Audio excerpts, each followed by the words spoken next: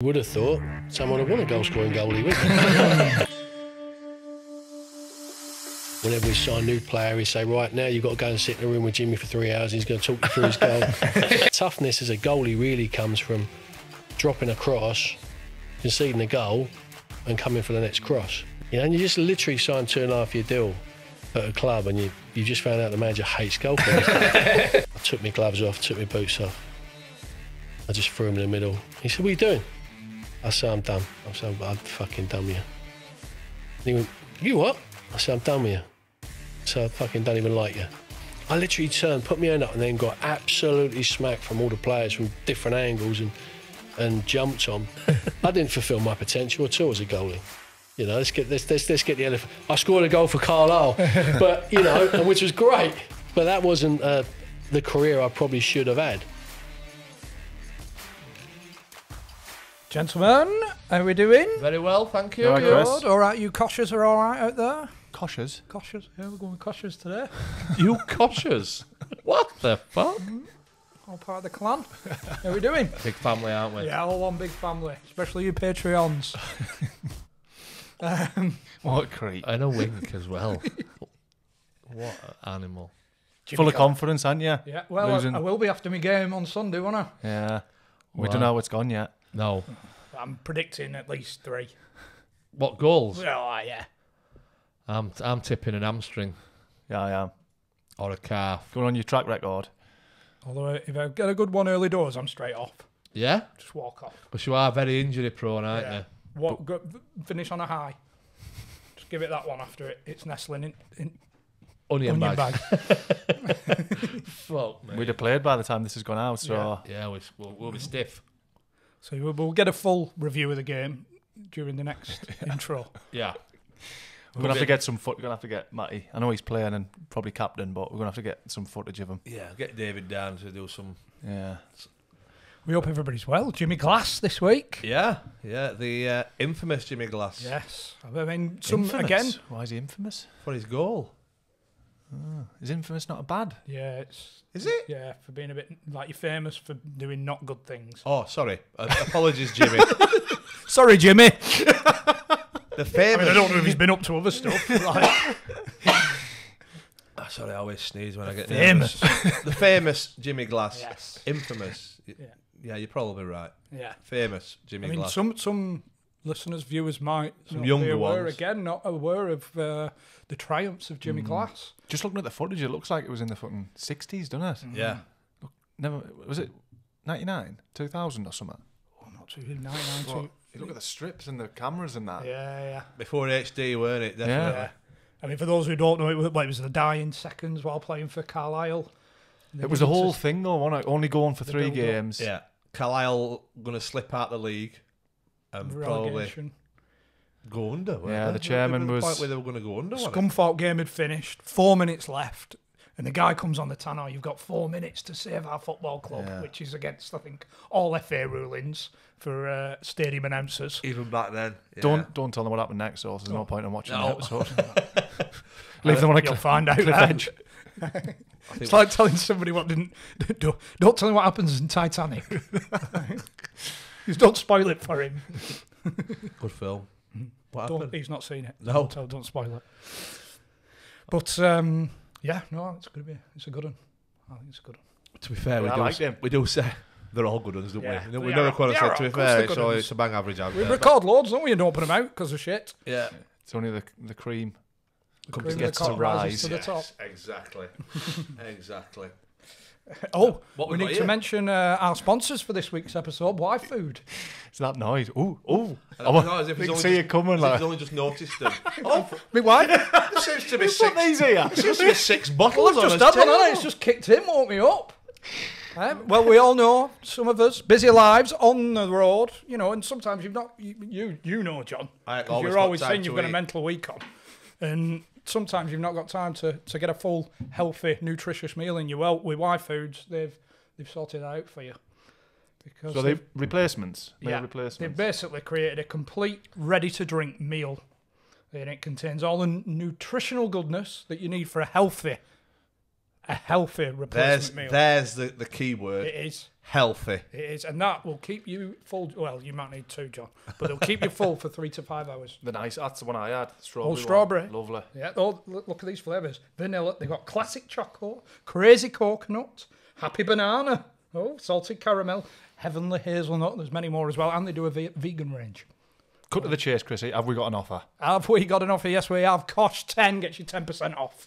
The link's in the description on both the audio and the video, so just click away and you get your 10% off with your code Cosh10. Them live show tickets are on sale now for everybody who fancies it. Middlesbrough, Leeds, Bradford, London. I'm doing this off memory. Manchester.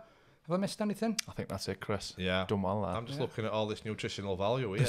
We've got some cracking guests lined up. Bit of music as well. Yes. It's going to be good. And we're off to the Sheffield Wednesday Sunderland game. So there will be a video out whenever this goes out. Well, that's a week ago. We should have spoke about this in the last, maybe even the one before last. We're obviously not all on the ball, are we? I have been on the hunt for new guests though, and I've been trying to cross the Atlantic and see what we can get from some of those foreign wonders that we've had playing in England in the past. What I will say about you, you're very proactive on that front, Chrissy. Yeah. Just a random message to somebody that we've never really heard of. But it's proactive, but it don't get many results. And probably, well, not even probably, definitely, we know the reason why. You want me to read it out? Have you got it there? I'm trying to find it now. Right. Yeah, there you go. So can we paint the picture? Paint the picture. I mean, one of my favourite players. Bolton legend. Obviously, we've got a massive Bolton fan on here. Massive. So you thought to yourself, I'm going to get in touch with the next Bolton player. We've talked about him a few times. There's been a few tales. Nicky Hunt, I think. Hi, Sig. Spelt S-I-G. Hope you and the family are well. I'm getting in touch from Undr The Cosh. We are the biggest football interview podcast in the UK. Don't read that bit. Skip that bit. Yeah, skip that bit. No, I think it's important because that's a lie in itself. You've got to sell the dream, haven't you? You've got to, 100%. I'm with you. I'm trying to get him fly over from Denmark. We've had a number of your ex-teammates on in the past, and we'd love to have you as a guest to discuss your story/career if you'd be interested. Now, I don't know if you picked up on it early doors. Hi, Sig. S-I-G. I'm snotting here. Hi.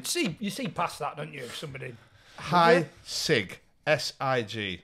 Sig of the dump. So this is the reply from Stig Tofting. No thanks. You can't even spell my name. And you don't put your name under your writing. Wink emoji. So basically, you've messaged one of your heroes. You've misspelt his name. You've lied to him about us being the biggest football podcast in the world, in England, universe, in England. And Stig's basically fucked you off. My microphone, tablet, Oh, Mrs. Doubtfire's not doing his job. He's not looking after you properly. You tell him to sort it out. Matt is going to sort it out for you, mate. But that's not the end of it. That's not the end at all. Laughing emoji on the side. This is the reply back from the no thanks, you can't even spell my name. Got to cut a man some slack for a typo. It was early and I've got fat fingers. Don't know what difference that makes, But no worries, all the best. If you find it in your heart to forgive me at any time in the future, we'd love to have you on. Is it the reply? Yeah, have I? Where's the reply? Oh. The reply is... Winky tongue out. Winky tongue out. For the audio listeners, the winky tongue emoji. And he's put Stig with a kiss. With a kiss. Right. I know, I think that was Stig. No. So where can we? There's a lot of questions there, aren't there? What did you? Is a proofread your original message? It was early morning. Just when you're just feeling a bit. You wake up with a hard on. And think of Sig Dofting. And I mean, I'm pretty sure I spelled his name, but it must have auto-corrected or something. I don't know. Got to cut a man some slack. Got to cut a man some slack. I know. Well, I thought like he he's coming in with a bit of, because he's winky faced at the end, and I thought, well, I'll come in like. Do you think he was flirting having a bit with of a crack? Yeah, but he's giving me a sticky out tongue. No thanks. You can't even spell my name. He's give us a sticky out tongue face. Yeah, exactly. It's a good emoji. That's a good response. I took positives from that. So, what's your next line of attack? Well, I think the listeners could help us out here. Is he on Twitter and that? Yeah, just give Sig a nudge and just say he can find it in his heart to forgive us. But please, forgive you. Forgive me, yeah. On behalf of us. Yeah. But what you need to do is, please do spell his name correctly. Yeah. He'd actually know what they're on about as well, though. Oh, yeah. I'll go in with Might Sig. even be Please. just going with Sig. You've got to get on Under the Cosh. Come on, Sig. Sig. Just forgive the bald idiot. So that's basically what we've got to work with. Hi, Sig. Gets to the best of us, doesn't it? Hi, Sig. Do you know what I mean? Hope you and the family are well. I wonder how many times we've heard that. It was a mistake, wasn't it? Yeah. Just happens to the best. Just a typo. Just a typo. No. But proactive, Chris. Keep that up. Exactly, yeah. Yeah, we will get somebody on eventually. Yeah. No thanks. You can't even spell my name. Well, at least I've messaged him, John. You don't even message him. I don't know So you him. can't even spell the names wrong, can you? Come out all guns blazing, and with a scathing attack. Out of nowhere. Yeah. Should we get Jimmy in? Yeah. Come on, Jimmy. We've had Andy Woodman on, yeah, and he was Yeah, no, Woody's your mate, wasn't he? We was in the youth team together at Palace. He was telling us about his patio. Yeah, no, that was a good day. I don't know where we were going. I think we was at Brentford. I'm thinking now we're at Brentford together because we had a few clubs together and we were playing cards on the bus. And he was a white boy, Woody. He was probably cheating, to be fair, but he had me at cards that day. I think 600 quid I lost to him. And he told me to pay for his patio, which was nice, really, isn't it? Every time you think you're having a garden party and you think of Jimmy Glass, it's nice. I think. At least you know he's not wasting it, don't you? Yeah, He's putting it to good use. No, it's He good. gave it the official title, the Jimmy Glass patio. Yeah, I'm not it's sure if nice. he's got a plaque, actually, he said. That's nice of him. Yeah. Did he tell you the story about Gareth when he might not, I thought this might be too personal, but when we actually used to room together sometimes. I remember in Italy, me, Gareth and Woody, we roomed together. And they were very close. Southgate. Yeah, sorry, Gareth Southgate, the England manager, I should say. Because we all come out of Palace together. So I think I've got this right, but they sort of talked to, when they were kids, they said, right, whichever one makes it famous first buys the other one a watch. So like they were joking about, and I think it was Woody's 30th. I think it was his 30th.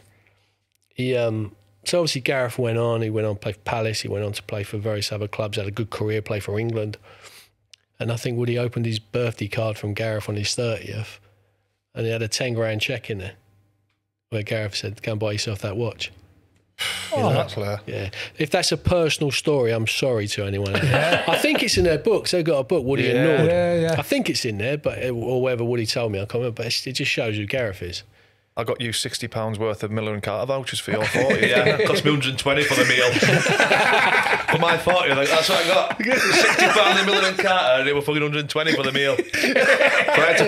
But Gareth obviously knew that Woody liked watches, so Chris knows that you like a steak. Exactly. I do, but I'd have preferred £120 of the vouchers. To be fair with that, though, are you thinking, I wish you'd have fucking actually put a box on the table with a watch in. Well, you can pick your own. Yeah, pick your own. Pick your own then. 10 grand in as well. It's not a point, Casio, is it? No, that's right. Good point, well made. Good times coming through at Palace.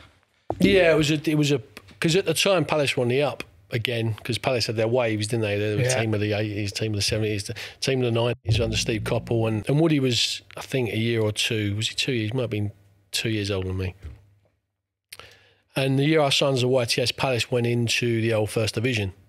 So in that era, Palace had a good few years. Had a few years in the Premier League. Got the FA Cup final in 1990, and obviously their team was like Ian Wright, Mark Bright, Jeff Thomas and all Jeff Thomas, yeah. They're some real good lads. Football was very different back then as well. You know that the change rooms are a very different place, as you well know. Very different to what it's like now. You know, to come through, you know, you had to be hard, and it was a real hard school, and you had to learn very quickly. And then because we had the crazy gang literally just down the road, Wimbledon. And then when they started to break up a little bit, we took on a few of their players. So on one hand, it was fun because the banter in the change room was really good and really strong. On the other hand, if you stepped out of line or didn't show the right sort of respect to the right person, you'd find yourself up against a wall. So it was an interesting time at Palace. Woody was, like I say, a year or two older than me, but we're in the youth team together at the same time because of like a dodgy birthday. We both had August birthdays. And we were very different characters, me and Andy Woodman. Andy Woodman was funny. Everyone loved him, you know. He was just such a great lad. Whereas me, I was a bit of a twat, really, I suppose. In what way? No, I think when I was younger, I wrote a book I didn't actually, someone wrote it for me. But in 2004, I had an autobiography out that I wanted to write after football, and it explained that I had issues, essentially. I grew up with issues. Like, if I'm honest, they would call it now mental health issues, and everyone's got them in football. But back then, they were just issues. And on one hand, I loved football and loved playing, and always felt, even to this day, I was a good goalkeeper. But on the other hand, I didn't like the unfairness of things and couldn't cope with sometimes, being blamed for something that weren't my fault. So I'd be a bit volatile emotionally as well. So in that environment, that real tough, hard school environment, if you're not really, really mentally tough and kind of really focused and confident in your ability, then it's hard. You know, whereas on one hand I could do all the things and I was in there because of the potential I had. On the other hand, I just fall out with people, and not because I'm an arsehole. It's just that the game's a tough game, and you boys know it's a tough game. Would it knock your confidence, or would it? You know, when you're saying you've got to be tough. You know, if someone had a go at you or something, would it knock your confidence in when you were training and playing and stuff? And that's the problem. See, as a goalie, people think goalies are mad. We're not mad. We're just slightly different. And, they say, goalies have got to be tough. They've got to be strong. Now, diving in at people's feet and getting kicked in the face is one element of being tough, but you kind of do that second nature. Toughness as a goalie really comes from dropping a cross, conceding a goal, and coming for the next cross. Yeah. It's mental toughness. Yeah. And that's what goalkeepers need, and that's what they have to have. They have to have a resilience, like a shield, as it were, where they don't let people get to them. You have to go out, do your best. And I only learned this after, by the way. If I'd known it's all great in hindsight, isn't it? If I'd known at the time, I wouldn't be sat here with you. I'd be on a Sunseeker somewhere. Would it still come to you? Wherever I was. But that's what I learned about football after football. And do you know what? I only really learned that afterwards when I went away and had to work on my psychology and stuff, because I developed a gambling habit, which we can talk about if you want. But I had to go and work out psychology. And I just didn't understand it when I was a footballer, and I had no idea. And we didn't have people in football back in the early 90s that understood anything about psychology whatsoever. If you were lucky, you come from a balanced home and, you had a bit of mental resilience yourself, and you had to have to make it through those days. But the amount of players that we lost, probably generations we lost of quality top players because their psychology wasn't quite right, and it could have been sorted out with the right work. Yeah, it's so different to the game now. I mean, the game now, you literally, the players have every possible thing. So it was quite hard. It's a hard environment to grow up in. And like I say, for Woody, Andy Woodman, and he was funny. He could brush it all off because he was funny. Yeah. But for me, I was a little bit more intense, and I think that I carried that into my career, which is probably why listen, you're gonna laugh at me, but no, you're probably not actually. All you got to do is read Wikipedia. I didn't fulfil my potential at all as a goalie. Let's get the elephant. I scored a goal for Carlisle, but which was great. But that wasn't the career I probably should have had. In my defence, I fractured both my scaphoids when I was 18. The youth team, we just won the league, got to the FA Youth Cup final. The class of 92, the United team, the famous one, I played in that final. It was against us, the Palace team. So I'd come out of the Palace, out of my youth set up and out of my YTS in good shape. So I got given a pro contract, and it was all looking really rosy. But then I fractured both my scaphoids about 3 months apart. And if not, scaphoid's a bone in the bottom of your thumb. And for a goalkeeper, it's a death sentence, essentially. And it took me 20 months to get fit again. That was when I was 18. You know, so, and I got fit. I got pins in my wrist still, and I got fit and got back into football. So in some ways, maybe I did fulfil all I was ever going to fulfil. Yeah. You know, but in other ways, when I look back now and I look back at the players I played with, and the ability I think I had, I know it sounds bold, but, you know, I wasn't a bad goalie. I could take crosses, I could stop shots, I could kick the ball wherever you wanted me to kick it. I was dribbling around forwards 20 years ago, so I'll be worth millions now. But I just never really fulfilled my potential, and you know, looking back, it's the reason why it was probably because of my psychology more than my ability. A very quick breaking play, ladies and gentlemen, to tell you about Spitch. Now, what a game this is, by the way. Spitch is the new ultimate football fantasy manager game where you can prove your skills against other managers and, get this, win real money. Now, you've got to be 18 or over to play, but the app's now available in the UK, Germany, Austria and Brazil. It's the Fantasy Football Manager app, and it lets you build your own team, you collect points, and then you can battle it out with other managers within the app, and it's completely free. And not just that, you can compete against your friends in different communities, and with a chance to win a share, here's the big one, of up to £70,000 every week. You heard me right there, there's chances of winning every week. It's not just over the course of the season, there's weekly competition, so more chances of getting them points in and winning a bit of cash.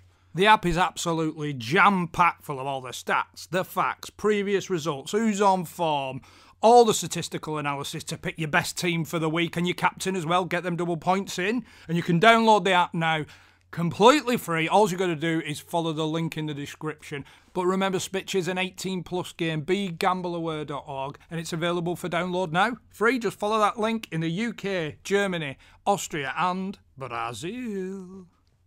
Is that why you think you've got an interest in it now, the psychology, because it maybe provides some answers?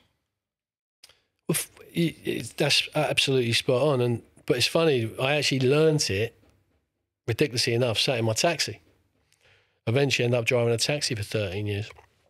And it was only when I was actually sat in my taxi, because you get a lot of time as a taxi driver, I don't know if you noticed, to think about life. You know, you're contemplating when the radio's on, you're listening to the World Cup, goalie's running up, and he's going to do a Jimmy Glass. Colombia versus Brazil. He's going to do a Jimmy Glass. And I'm sat here in my taxi on the rank in Wimbledon going, oh, shit. You know, where's it gone wrong? And the reality is that's when I really put effort and time into thinking about the psychology and my psychology.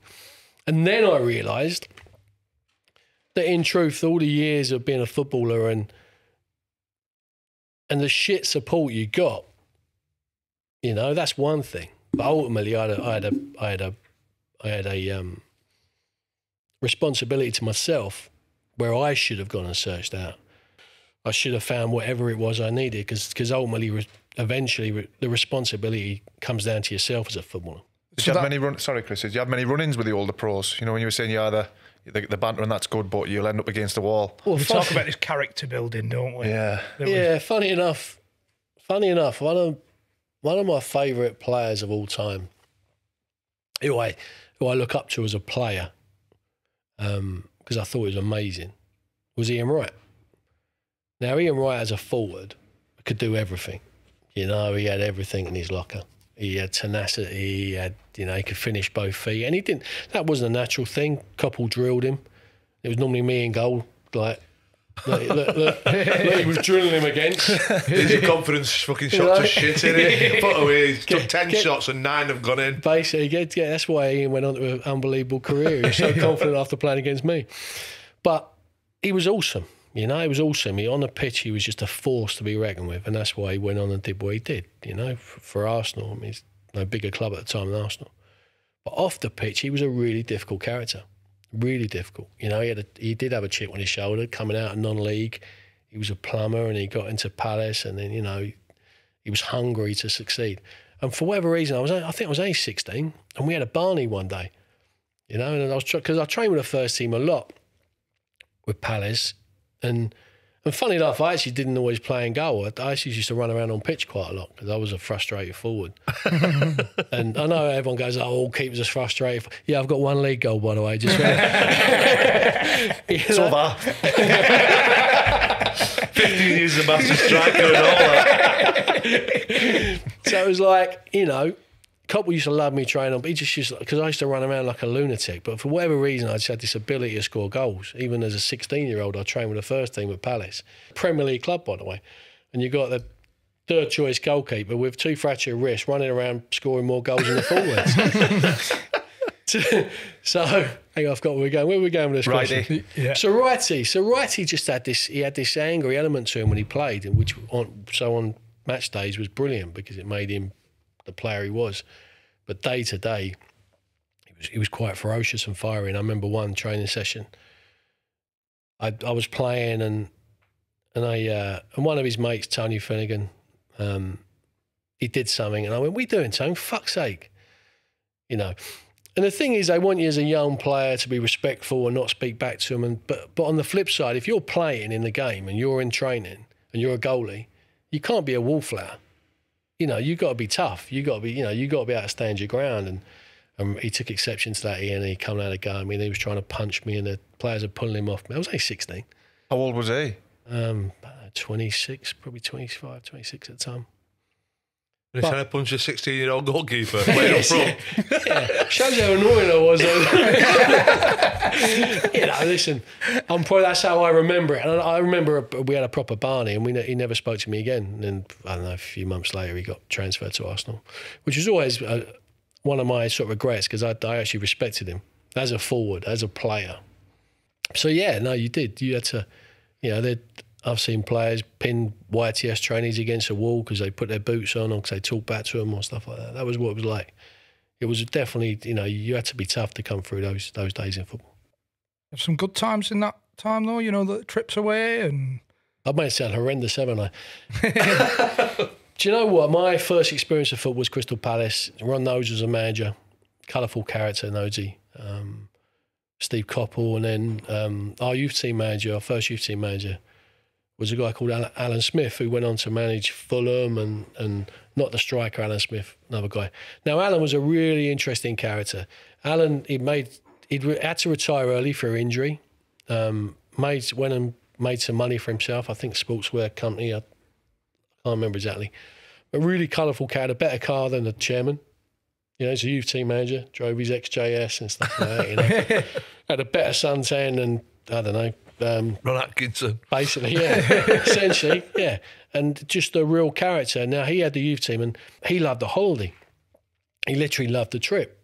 And because he had the funds to do it, we used to go all over the place in the youth team at Palace.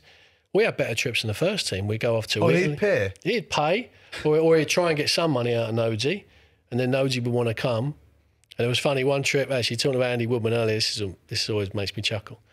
We were in Viareggio, big tournament, like AC Milan, Inter Milan, Fiorentina, Paris Saint-Germain, big clubs from Europe. And there's us, Crystal Palace. And Woody was playing in goal, actually. I never played, I was gutted. But because he was 2 years older than me, that first year he played and I was just there for the ride, which weren't bad, to be fair. It's not wrong. I remember we were sat in a bar one night and we'd had a couple of beers. I don't know, what am I, 16? And Noji's there, and he had his wife with him. And I think Alan Smith was there, and Woody and Gareth Southgate would have been there. And we sat there, and Nosey said, "Well, it's all right for you," but he got up. He always used to wear these white loafers, white patent loafers he had. It was like his trademark. So he got up and he went, "Well, it's all right for you boys. I've got to go back and perform now." And it was like a bit quiet. Everyone thought, okay. And then Woody pipes up and said, "Well, if you can't, Chairman, I will."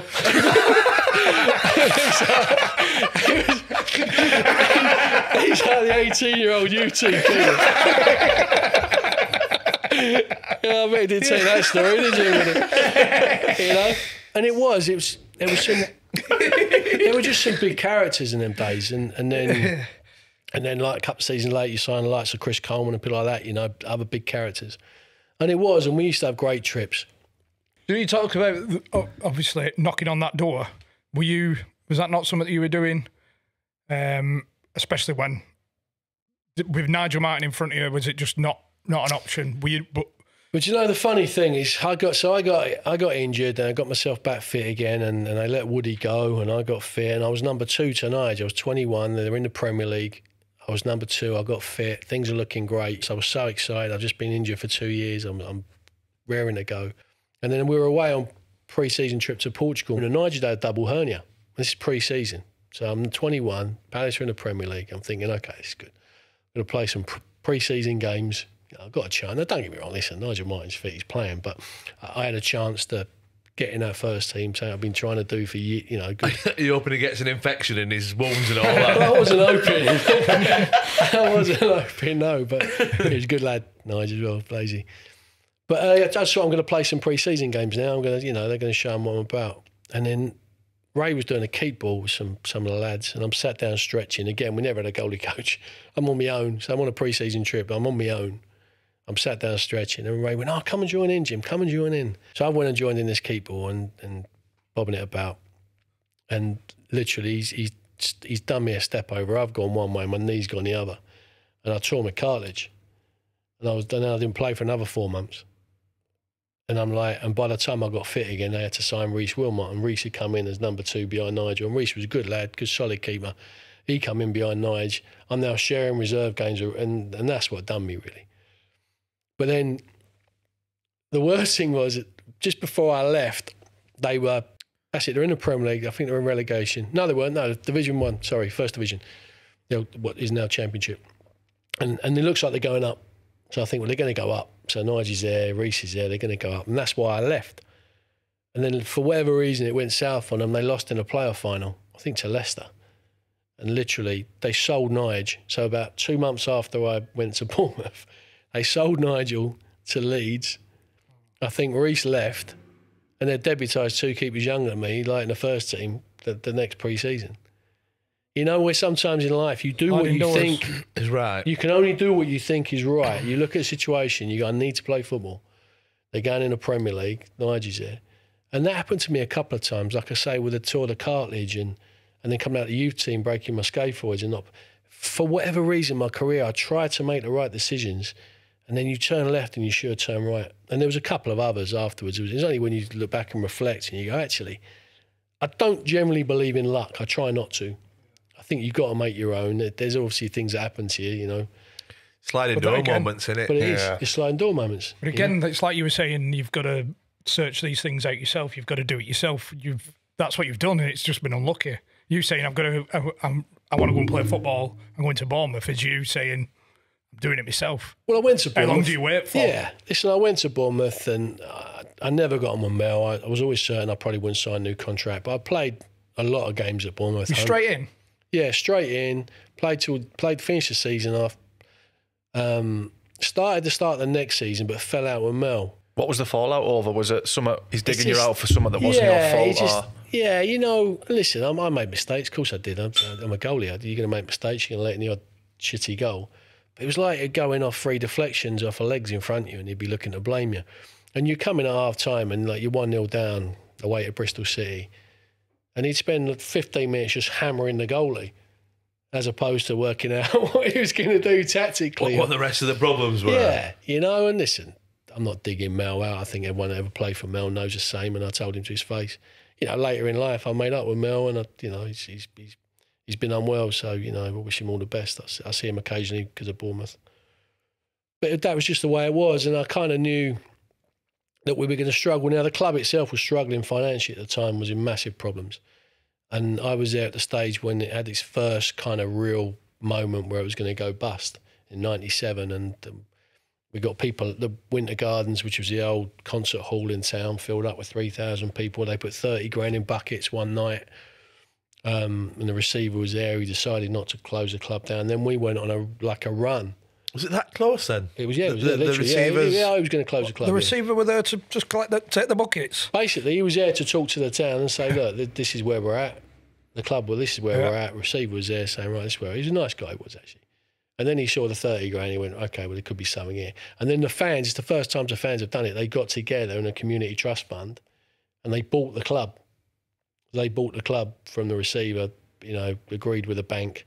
Yeah. And that's what kept Bournemouth alive. I mean, Bournemouth was so close to going under and would never have come back. So is that a vision of this receiver just putting buckets of pound coins in his boot? Tipping it into the Tesco's. We're literally, I'm carrying 2 buckets walking up and down the aisles collecting money. Well, I dropped them twice, but... But it was that close to Bournemouth. And then we went on a run for some reason. I don't know why we went on a run. We ended up doing well in the league. We didn't get promotion, but we went to Wembley. We got to Wembley in the auto windscreens final against Grimsby, 98. But I always knew I wouldn't sign. And as the season was getting closer towards the end, we got to Wembley, and I was hearing whispers from people that Mel was trying to sign McCluskey from West Ham on loan just to play in the final. For the one game? Yeah. I'd kept 4 clean sheets in 5 games to go to Wembley. That's a to be fair, I had a shit game in the itself. semi-final, second leg. I wasn't brilliant. I don't know why. But we just had that relationship. So I knew I wouldn't be staying at Bournemouth, which I was disappointed about, because I loved playing. I enjoyed playing there, even though it was hard because I was always under the pressure of Mel. So I left Bournemouth. My contract expired. I knew I wasn't going to sign another one because of Mel. And I'm in the summer and I'm out of contract, and I'm a bit twitchy. And a few clubs had sort of shown interest, but no one really had bitten. I had a new agent, Gary O'Reilly, who was at Palace with, central defender. He was my agent. And he's a good lad, Gal, but I'm not sure how good he was an agent. Top bloke, though, that's important. But then Swindon came in for me, Steve McMahon. And everyone that knows Macca knows that he's a solid character, hard character. He's a fair character, but he's quite volatile. And at that point in the summer, I was getting closer, and I'm thinking, I want a club, you know. And they come in and offered me a 4-year deal. So I went there, and I thought I was going to play. And then first game of the season, away at Sheffield United, I remember, you know, that I was really excited. And got in a change room, and he played Frank. I'm like, you know. And after the shit I had at Bournemouth, after doing well for Bournemouth, and actually did well for him as a goalie. And then you feel, oh, here we go again. But to be fair though, they gave you a 4-year deal. They gave me a 4-year deal, so you think 4-year deal's like it is, and that's exactly right. And then I'm 4 weeks in, I'm playing reserve games, and I'm pissed off now. I'm in Swindon. I don't want to be in Swindon. I'm not playing. And I remember we played QPR in a reserve game. We lost 4-0. Vinnie Jones scored from 25 yards, maybe even 30. All right?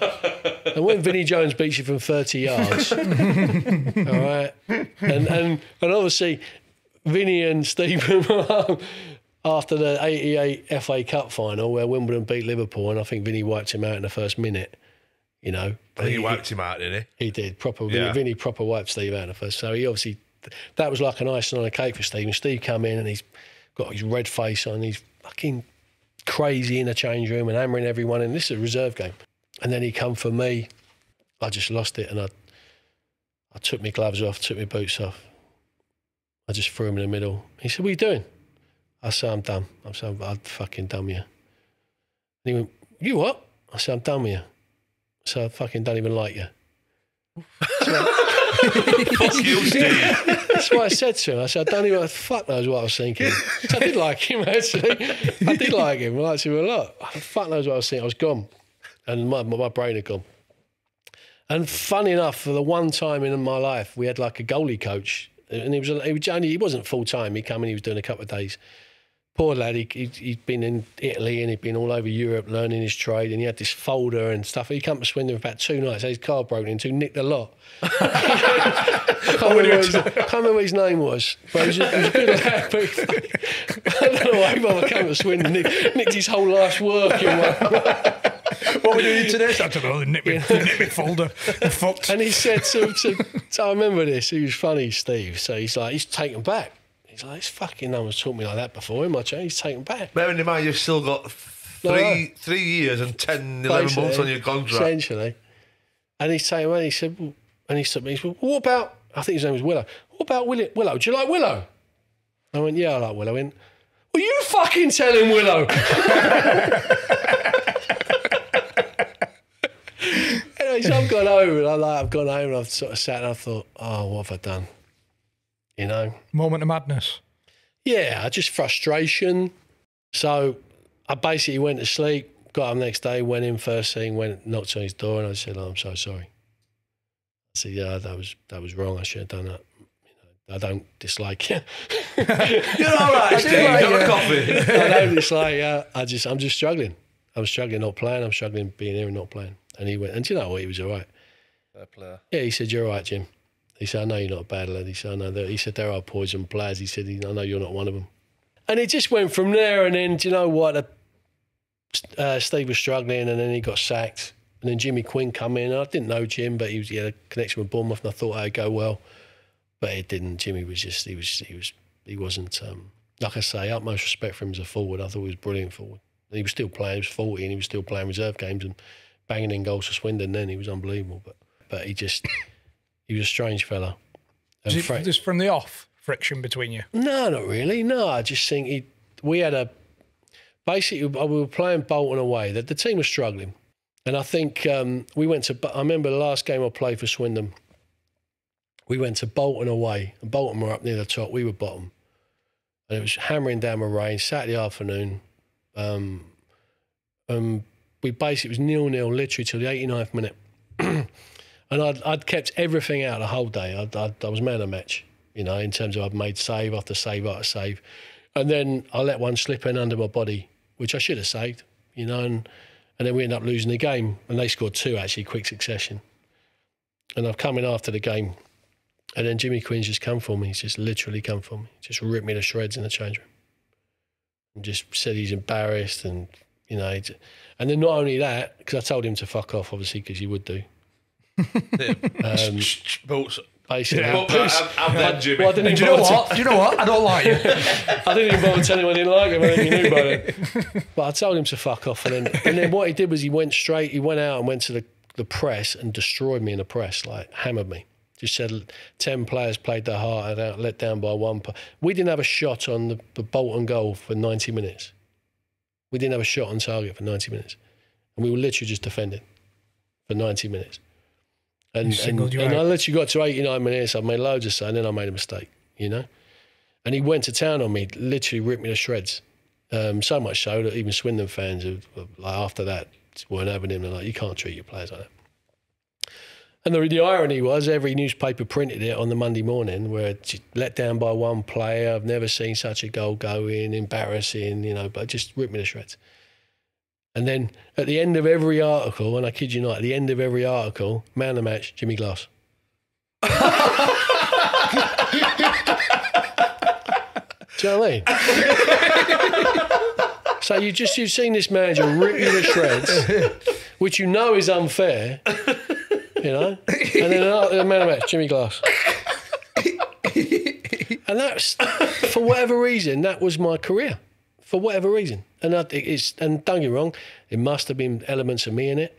But on the flip side, there were people involved with football that just shouldn't have been allowed anywhere near a changing room, not as managers, because they just didn't have any sort of ability to do the job. And that, for whatever reason, I seem to come up against these people. And by the way, I'm not including Steve McMahon in that. He was a top lad, and that was my fault.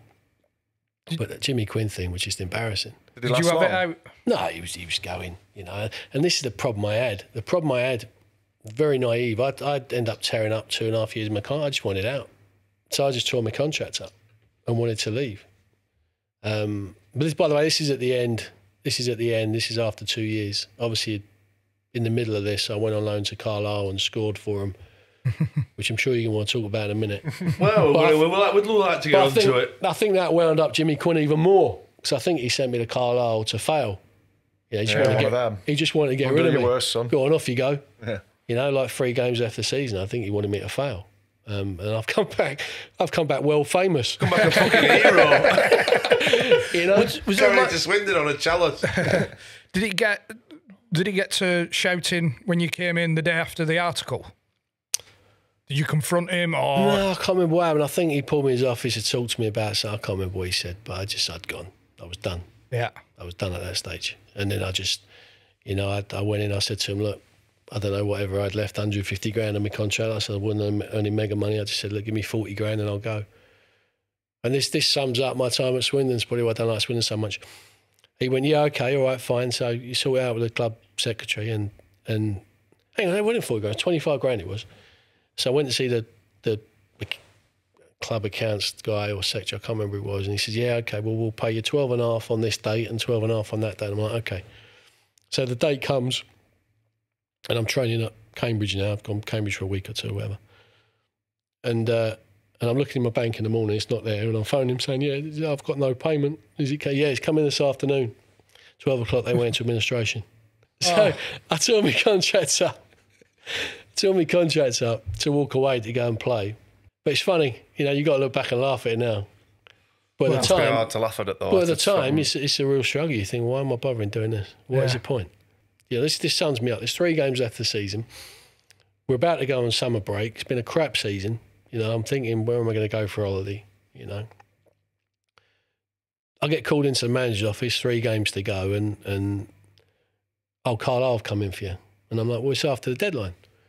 Which is, but they've got special dispensation. Their keeper's injured that they can sign you. Do you want to go? And without even thinking about it, bear in mind, again, this shows my knowledge of football. I went, yeah, I'll go. Now, I don't even know Carlisle, or bottom of League Division 3. I don't even know that they're in a relegation battle with Scarborough. I don't even know. And do you know what? I didn't care. I just wanted to play football. It's all. Did you know where it were geographically? I knew it was because we'd been there and got dicked 4-0 and had the coach journey home waiting for Mel Mason to call you to the front when I was at Bournemouth. You know, so I knew where it was geographically. I knew it was all the way up the top. But I didn't know what league they were in. I didn't know what league they were in at that point. I just wasn't. I know I sound really bad now, but I literally just loved playing football. I wasn't interested in all the other stuff, all the stats, all the stuff that went on. I just would put my gloves on. Thing is, you've got a chance now, though. You were saying 3 games left. I'm thinking about going on my holidays. You're signing for a team, and you're going to be starting in the important games. It's just they want you on loan. You're going to play, but I didn't know how important it was. Why do they need you? Is the keeper injured? Basically, at the time, Carlisle were under the guidance of the colourful character that was Michael Knighton.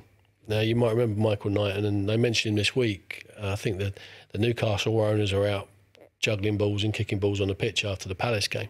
When Michael Knighton's famous for trying to buy Man United, dressing up in a full Man United kit and going in front of the Stretford end, juggling the ball, keeping the ball up, before he even bought the club. Transpired he didn't have the money to buy the club. We played at Old Trafford. He didn't have the money to buy the club. He was never going to buy Man United, but he got himself dressed up in the full kit and he's kicking the ball up in front of the Stretford end. That's Michael Knighton. He went on then to buy Carlisle United at some point in the not too distant future, and actually brought him a little bit of success to start with, and they had a couple of trips to Wembley and stuff. But ultimately, at this particular point, was hated by the fans because the fans thought he was stripping the assets out of the club. And funny enough, on transfer deadline day, he sold Tony Craig, who's their goalie and fans much loved goalie, for £5,000. You know, and they're in a relegation battle. They sold the number 1. Yeah, they sold number 1 for £5,000 to Bury. You know, and they're in a relegation. The fans hated him, and I didn't know any of this. So I've got in my car. So I said to Jimmy Quinn, yeah, okay, I got in my car. He said, okay, well, Nigel Pearson will call you. Okay, great. I got in my car. I'm driving back from Swindon to London to my dad's. And I phoned my dad. I said, Dad, I'm going alone to Carlisle. He went, oh, okay, son. All right. Puts the phone down. Phones me back about 30 seconds later. He'd been on CFAX. The old, you don't remember CFAX? Teletext. So basically teletext, because he didn't have internet then. He'd been on teletext, looks at the league standings. He said, you do realise where Carlisle are, don't you? I went, yeah, they're up north. You do realise where they are in the league? And I said, well, no, I don't know where they are. He said, they're second to bottom of the 3rd division, which is the lowest tier at this point. I went, oh, well, I just want to play football. And okay, so I've gone back. Nigel Pearson's called me. I'm at home. I had a chat with Nigel, quite a quick one. You all right, son? Yep, good, Nigel, yep. Yeah. You up for it? Yep, definitely up for it. Right, you'll do me.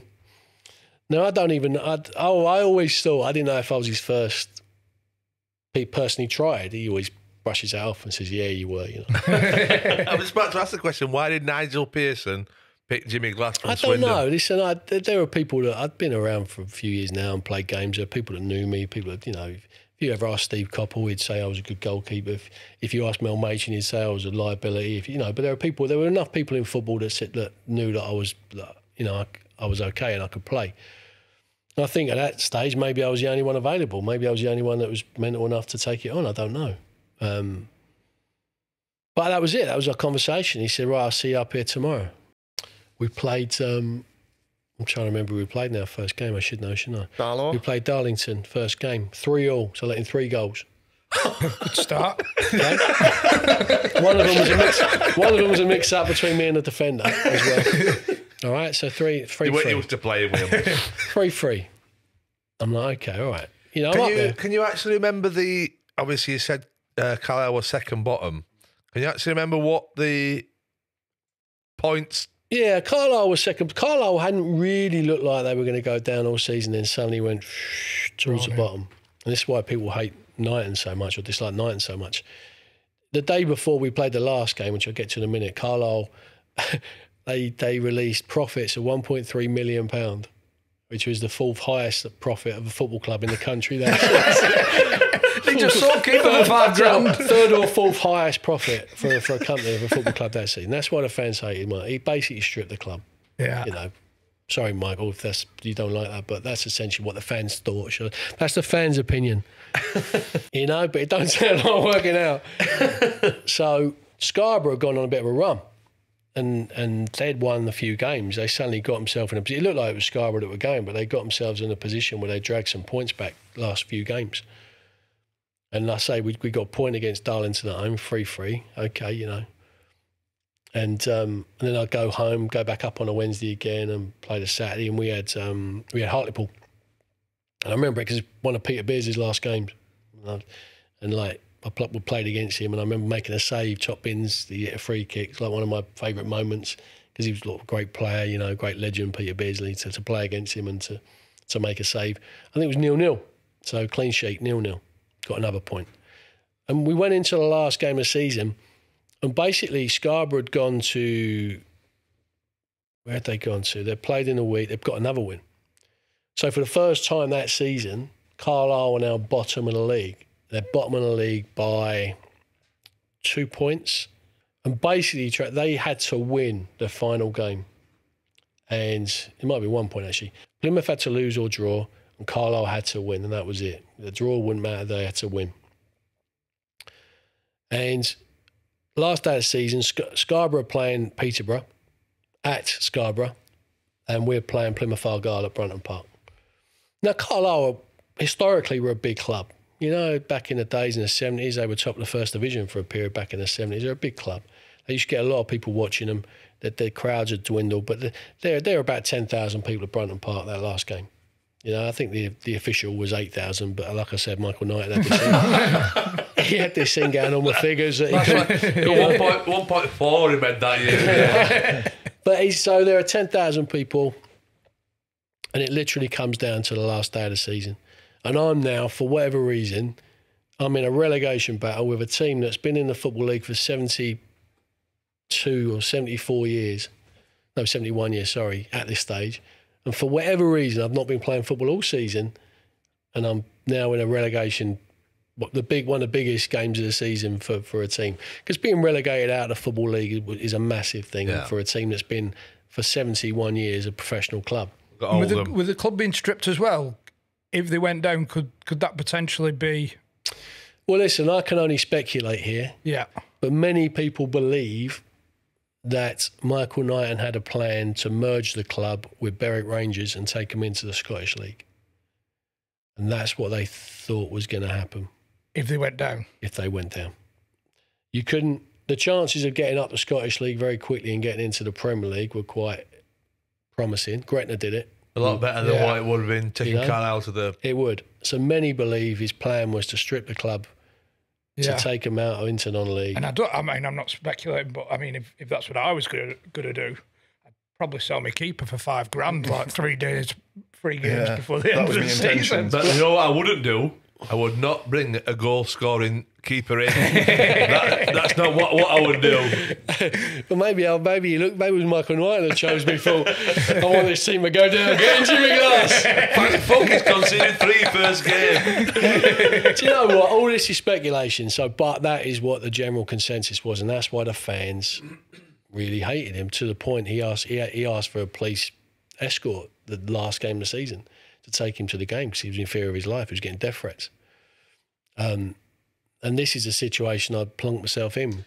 You remember how you felt though? Were you thinking, this is what I've missed? This is what I've wanted to be a footballer for? You know, I think what Nigel's talking about, when I walked in, I went in with like that sort of happy, you know, there was a lot of players playing for Carlisle that were from Cumbria. You know, David Brightwell as well says that you came in and lifted the place. Well, I just, you know what, when I trained and when I was kind of played, I could only play in one way, loud and bolshy and happy, you know. And the irony is the day before the last game we were training, I didn't play in goal, I played up front. Of course you did. We did 5-0s, I scored a hat-trick. That's true. This is the ridiculousness of this story. I scored a hat-trick the day before. I didn't actually put my gloves on, I don't think. And that's what they laugh about. That's what Brights laughs about, and that is it, because I just went in and I just, you know, where they're all kind of on their knees after a long season. And so they've had it for a long old time, they haven't have, they? and they've been watching it come in and watching the stuff going on at the club behind the scenes and all that. And I'm going in and I'm just trying to just be me and brighten it up. It helps that you didn't know they were bottom of the league as well, so you... Yeah. It does. I didn't know they were bottom league till after the last game. What's all this fuss about? What's the tension like in the dressing room before that last game? Is there a bottle of brandy? There was, yeah. So it's Nigel's first game, first season as manager, first half season manager. His first job in football as a manager, Nigel Pearson. And Nigel Pearson, great career, solid centre half, hard as nails. Yeah, this is his first job. So Nigel's still really a player. Mindset, he's still a player, you know. So he's thinking, right, well, how would I feel? And he you know, I think he took him in. I knew I was playing, obviously. There was no one else, so I had to play. He didn't announce the team until the day of the game. And I think they all went in a bit earlier than me. They had a meeting before, and I didn't. I turned up normal time. And I think he sort of said to him, look, do whatever you got to do to get yourself in the right frame of mind for this game. This is a massive game. Do you think in this meeting he went, what do you think I should do, lad? Do you think I should play Jimmy up front? They got a fucking trick yesterday. Do you know what? Man in form. I reckon if they had done, I reckon we wouldn't have gone down at the last minute. But he tried to set them down. He told them the team. He said, right, do whatever you got to do. You know, Brights always says, he said, you know, if you want to have a beer, do what you got to do, you know. And we got in the change room before the game, and it was quiet, and it was obviously this. You can imagine you played. You can imagine the psychological pressure on the players. Like I say, certainly the ones that Carlisle born and bred. You know, it's just a massive thing for them growing up in their teams. Now to be relegated out of the Football League, I can imagine it could have been life changing for some as well. Yeah, well, it would have. I think it could have been career ending for some. Definitely. But then in the change room before the game, Nige pulls out this bottle of brandy. And he said, yeah, if you want to swig of brandy, have a swig of brandy. I didn't like brandy. You know, if he'd have brought out a Caffrey's or something, or a Guinness, I might have been all right. But some of the lads had a swig of brandy, and that was the mentality in chamber. It was like, look, this is it. Do whatever you got to do to get yourself in the right frame of mind. And then we're into the game. You've got 10,000 Cumbrians in the stadium, and then the game kicks off. It was a nothing game in terms of quality. You know, there wasn't.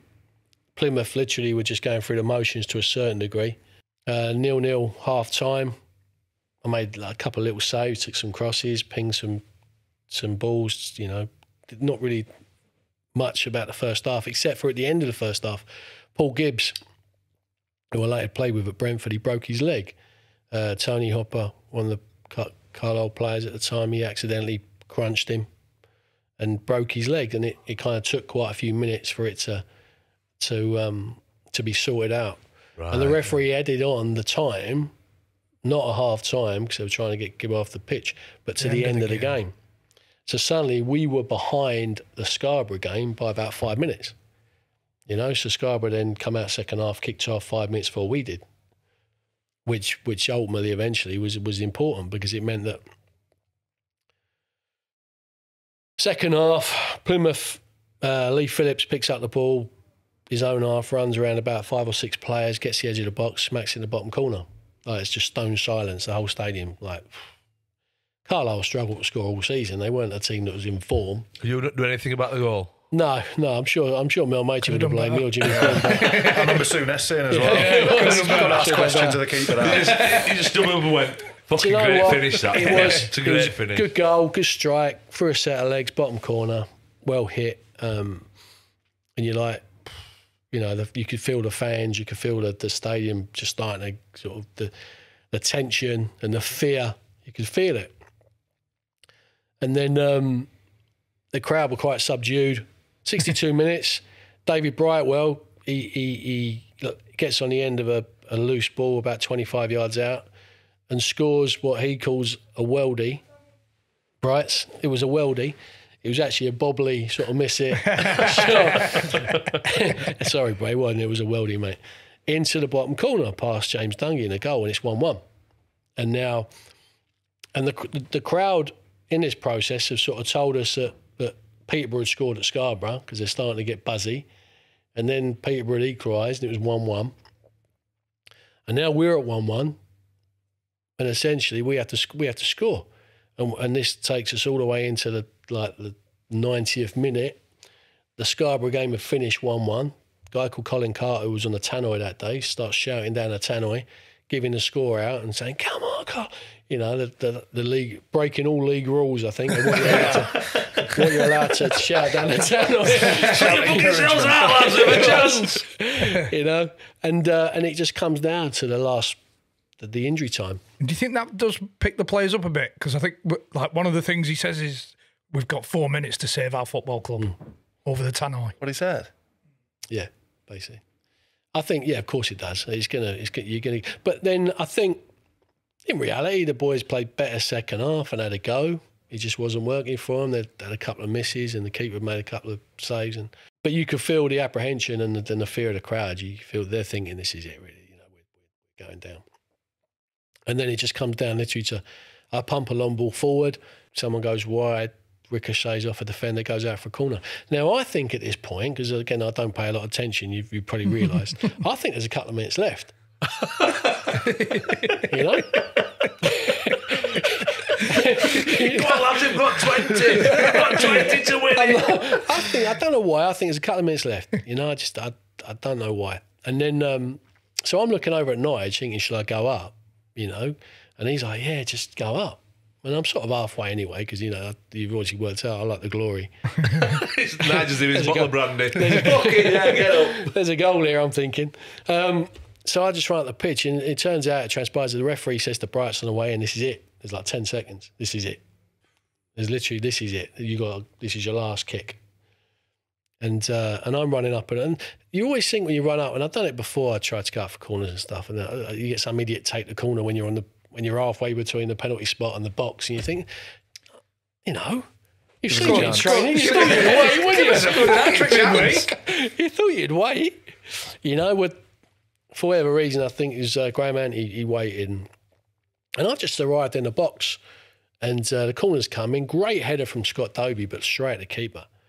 And James Dungy, he just parried it. And I literally, like I say, you're going to think, I mean, you're strikers, you're going to think I'm full of it. But whenever I dropped a cross or I made a mistake, there would always be someone stood right in the middle of the 6-yard box just tapping it in.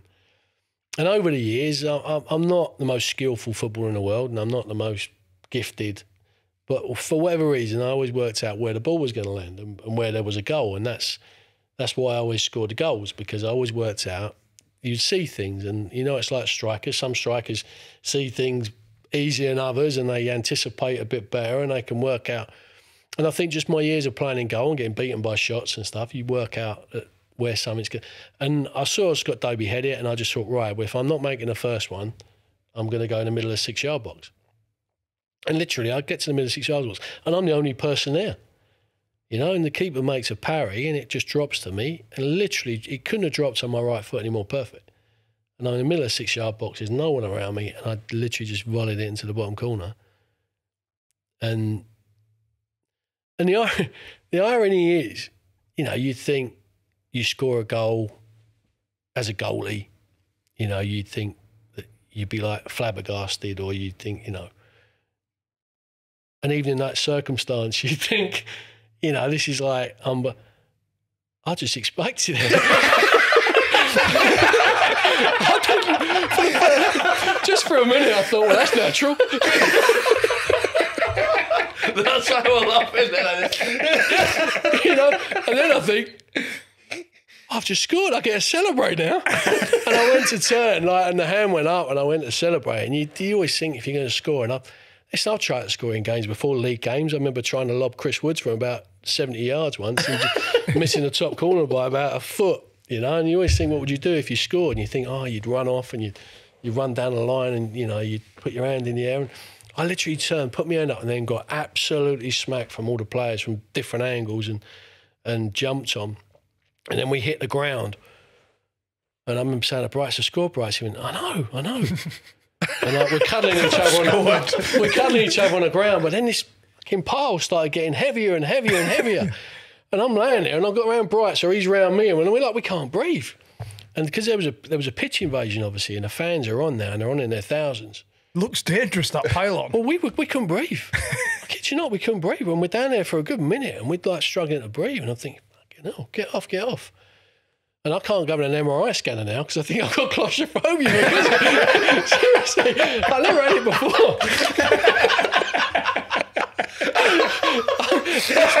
You've not been in a confined space since. I never had it before.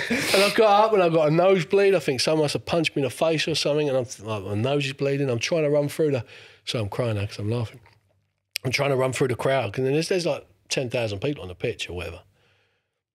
And I'm thinking, through all this, right, my heart's pumping out my chest, as you'd imagine. I'm thinking, right, calm the fuck down, you've got 2 minutes left.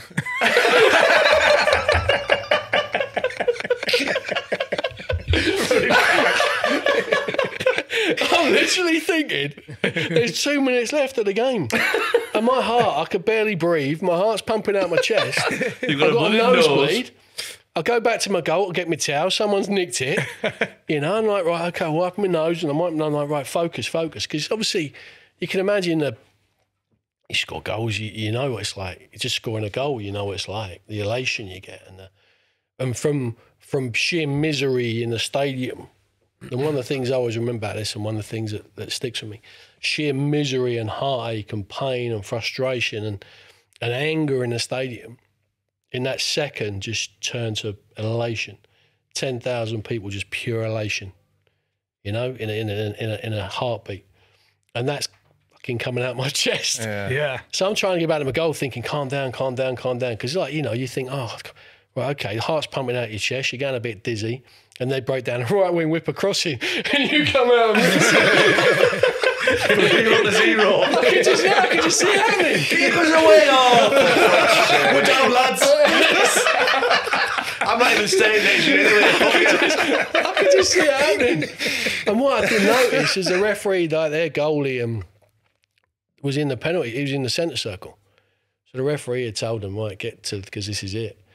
Now me, completely unaware as usual, I'm the furthest one away from the tunnel at this point, and I'm the one they all want. And he literally rolls the ball forward, blows the whistle, and that's it. They just pick the ball up and they run off the pitch. Did they get everybody off the pitch to do the kick off again? Yeah, they got everyone off the pitch, but they're obviously on the sides, and they're just waiting to go. They're in the blocks. And I'm ready completely for that. unaware that I'm the furthest one away from the tunnel. He still thinks there's 2 minutes left. I'll take a kick off for you, lads. Yeah? And he blows the whistle, and then everyone runs off or tries to run off, and I got halfway across the pitch, and then they just hit me from all angles of fans. There's a party there. I'm going to sort this in, actually. Well, I just, when you're involved in that sort of situation in sport, it's just surreal. I'm not Bobby Moore win the World Cup, but in that moment, in that arena, with those fans that love their club so much. To them, it was the World Cup, though, wasn't it? Well, it was, and then in reality, that's why it's lived on for 22, 23 years in the hearts of Carlisle fans. That's why they love it so much, By the way, I'd be very surprised if the ref didn't have concussion.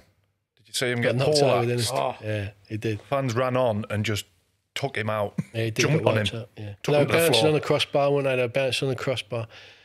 And it was just an unbelievable atmosphere. And like I say, being carried off the football pitch in that moment, and I've got to be honest now, I'd gone, like I say, I was injured at Palace and And that didn't work out well for me. And I went to Bournemouth and that didn't work out well for me. And I'd gone to Swindon, that didn't work out well for me. Jimmy, I know for a fact Jimmy Coon sent me up to Carlisle to fail, you know. But then for that to happen, it was just obviously the greatest moment of my career. Did you think he's thought, they're going to go down, I'll send him there and I can use that as an excuse next year? Yeah, maybe, yeah. I just took fucking Carlisle down, you. Yeah, basically, yeah, just get rid of me, whatever. You know, go and fail. But it was just, you know, that day it was just surreal. And then afterwards, obviously, you know, I dealt with media before, but not to that extent. You know, suddenly everyone wants to talk to me, and the next day, Brian Burrows, who was our captain at Swindon, because that's my loan over. And that night, you know, well, actually that night, to be fair, I went back to the hotel after the game. I got caught doing loads of media stuff. And by the time I got back to the change room, everyone had fucked off. The YTS boys are sweeping the change room. There's a load of boys start turning up that have hired the pitch out for like a corporate thing afterwards. So I'm still getting changed in the change room. And lads are coming in that are just planned on the pitch after the game because they've probably made, I don't know, 250 quid renting a pitch. 1.3 million and 250 quid is men. So I'm like, I don't know what's going on. I don't know that's happening. Had you got any plans? Well, I'm supposed to be either way. I'm supposed to be going back to Nottingham to see my girlfriend. She was in Nottingham, so I was going to drive through, stay in Nottingham that night and see my girlfriend. So obviously I phoned her and went, I might stay up tonight, love. Is that all right? You know? But I didn't know where they're going. Turns out one of the YT boys said, I think they're going to Leonardo's, which was a nightclub restaurant place. So I went back to the hotel, got changed. You know, I'm talking to my mum on the phone, and she's like, "Oh, my mum and dad were watching it on Sky, and it was a great moment for them, obviously. You know, my dad especially, because my dad was always pretty scared whenever I pulled a pair of gloves on. I don't know where I got my insecurities and lack of belief from, but not from a point of view he didn't believe in me as a player. He knew the pressure that was entailed and stuff, and when you're trying to build a career, you know the ups and downs that I had. The thing is, you had the lack of belief.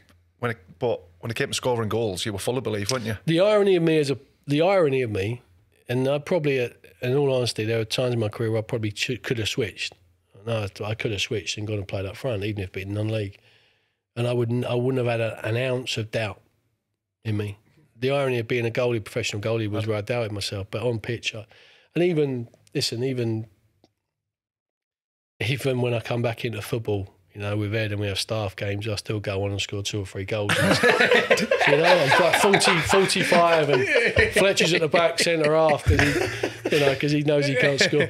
No, but it's just something that's I've just always had a belief that I'll score goals. Did you know when you were doing interviews after?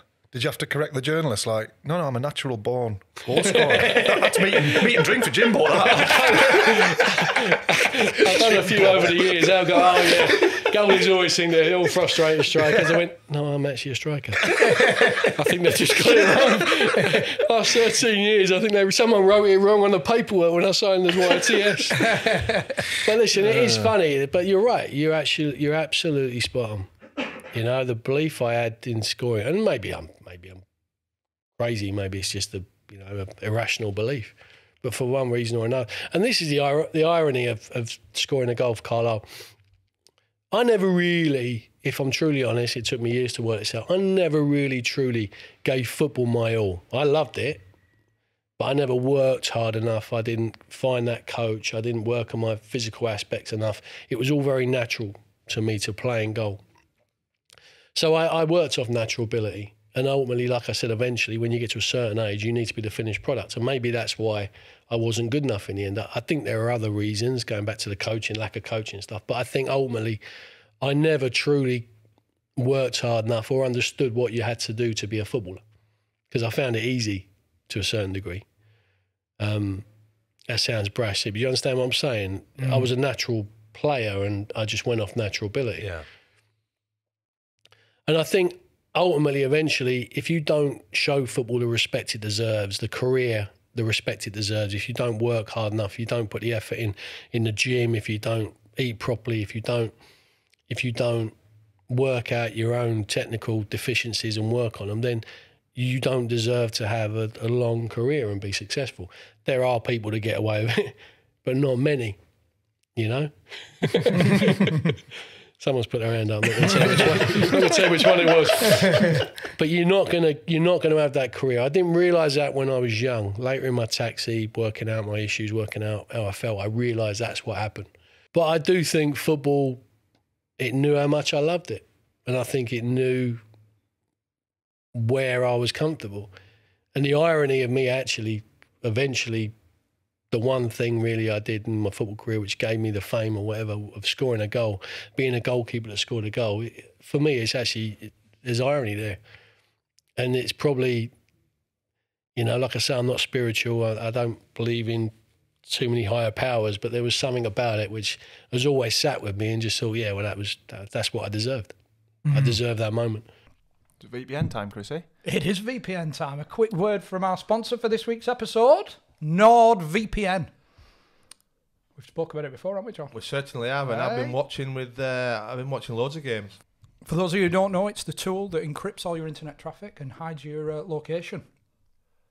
We're not. It's a good tool as well, that, isn't it? Oh yeah, especially if you don't want people to know where you are. Well, it significantly boosts your internet security. So you don't need to. You know, like when you go in cafe and you use their internet, you don't know what you're doing. Anybody can get in and nick your passwords and all that. But if you're using a VPN, no. It's like a bouncer at the door. It's like a bouncer at the door. I'll be honest with you. Baldy bouncer. But like we said, it bounces your location as well. So if there's, say, a football game that you want to watch which is being shown in a different country, you can project to your location as Costa Rica, let's say. Oh. Yeah, can you get the American Netflix as well or something? Yeah, you can get the American Netflix. You can get the Argentine Netflix if you want. If they've got a show that you want. Yeah, I've got some belters. I know you like your Argentine dramas, right? So you can the Argentine cracker. Oh, it's fantastic watch. But you can bounce your location, like you said, if there's a game being shown in Argentina and you want to watch that game, maybe it's Crystal Palace versus QPR. Oh yeah, in a cup tie. That's a big Argentinian fixture. That they might be showing it in Argentina, and you want to watch it. Well, you can bounce your location to Argentina, sat on the beach with a pina colada, watching the Eagles. And as always, we've got a bit of an offer. We've got a link in the description on the audio and the video. If you click on it, you'll get a hefty discount if you sign up. Can't be fairer than that, Chris. No. NordVPN. The link's in the description. If I could take away that self-doubt that you'd spoke about throughout your career and give you a steady as she goes, playing constantly, let's say Premier League, mid-table, but take away that moment, where are we going? What a great question. Well done, Chris. Well done, you. But that is $1 million question, isn't it? It's the one that probably, you know, that's the one that that always plagues me. Would you change your life? Would you change where you are now for more money, essentially? And I've always felt that players, and I've always had this sort of struggle with football. It's why I stayed away for quite a long time. I've always felt that people didn't really, players within the game, ones that I actually respected, didn't really respect the fact that I scored this goal. Because to score one goal and for it to be in the 100 great sporting moments and to people still want to talk about it 23 years later, that's why we're sat here, you know. No, I would have had you on anyway, mate, honestly. We like taxi drivers. You know, it's one of them things where that's all I did, and then it gave me sort of a great platform to a certain degree. It didn't make me any money. I've got to tell you, it made me no money whatsoever scoring a goal. So even straight after scoring a goal, like Michael Knighton wanted to sign me at Carlisle, but didn't want to pay the 800 quid a week and my 10 grand sign-on fee I asked for. I just saved him millions of pounds, you know, but didn't want to pay me 800 quid a week and 10 grand sign-on fee, which I wanted. To drop down 2 leagues, you know, I probably still wouldn't have been the top earner at Carlisle. You know, I wasn't asking for more money than what they were paying other people, you know. But it's a funny thing because I always feel the people in football don't really respect the goal. And if they know me, like Eddie Howe, he used to love it. He used to joke about it all the time. Whenever we sign a new player, he'd say, right, now you've got to go and sit in a room with Jimmy for 3 hours and he's going to talk you through his goal. So people that knew me personally, but everyone else I always got a bit of a feeling from that they were thinking, fucking hell, one goal, all that attention, one goal. And that left me a little bit agitated at times. So would I change it? No. No. In the same way, you can have marriages and divorces in your life, and would you go, well, would I change it? No, you end up with your kids and your life, and you are who you are because of what you've done in your life. And has it, has fallen out of football and that hurt me? It has, yeah, because I love football and I wanted to be a footballer. Did I work hard enough? No, I've explained that. But would I change scoring a goal for a Premier League career? I've had to struggle for money. I've had to drive my taxi, worry about the gas bill. Years of gambling and struggling. So money and me's I've never had loads of money, and I've always had to go and work. And like I said, football, the goal has never made me any money. But the beauty of it, in your life, if you've got even just one moment that you can look back on and your kids can look back on and it brings joy and brings joy to yourself and stuff like that, Ultimately, what do we leave with us when we go? It's a bit morbid, this. But what do we leave? We leave memories. That's all we actually leave to people. If you're lucky, if you're Ronaldo, son, you might have 500 million, but that's not going to get you very far, is it? Ultimately you leave memories to your family and your friends and the people that loved you and I think a mediocre career in the Premier League, yeah, fine. Would I be richer? Would I be more comfortable financially? Definitely. But would I swap it for that goal? I don't think I would. I just love the poetry that was involved with the goal. I love the moment. And that's what I love so much about football. That it can give you them moments. Because it gives you those moments. And football is the most beautiful game.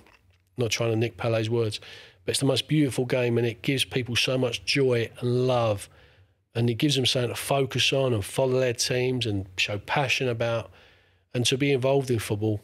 And in the end, it just had one moment, but a moment that is there forever. Probably is. Yeah, I wouldn't swap it. No. Even watching it now, it still gives us goosebumps because the commentator was brilliant, wasn't he? The enthusiasm he had, and like you said, 23 years later. Have you ever bought a drink in Carlisle since? No. If I were you, I'd be fucking moving up. But this is the thing, see, and this is the thing, and you're right. Over the years, the first couple of years, I'd go back, and I remember 2 or 3 months after, I got invited to the mayor making ceremony in Carlisle. I took my dad up with me, and Michael Knight had never come through on his promise of a contract for me, so I had to lower my wage demands. So I went with my dad back to the mayor making ceremony, and we're sat in the chambers, and some fella come up to me. He said, he said they're thinking that they want to maybe make you a freeman of the city. I went, oh right. I said, what does that mean? And apparently you can run your sheep over the bridge. You got any sheep? I would have bought some sheep. I'm 25. Jimmy's got them sheep. I'm 25 years old now. I'm 25 years old, and someone said they're going to make you freeman of the city. And I don't know how to take this. I'm like, all right. And then from behind me, and I forget, this little voice piped up. It went quiet. He went, you got to do more than that to get freedom of this fucking city, son. Straight away, put straight back in your place by some little farmer. He sat there for 20 years just to eat the cucumber sandwiches. You're not bringing your sheep over our patch. But what they did was they took another couple of months later, I got another phone call, and they took.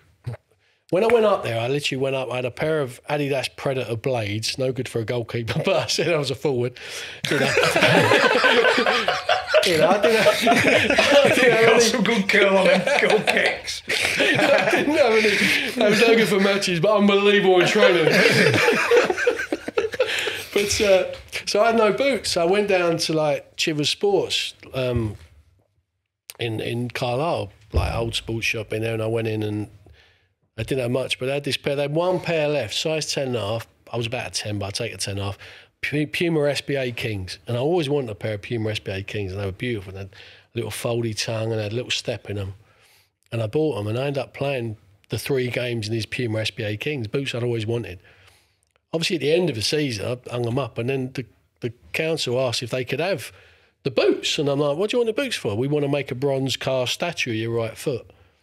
And at the time, they were building a Millennium Wall in the town because it's 99.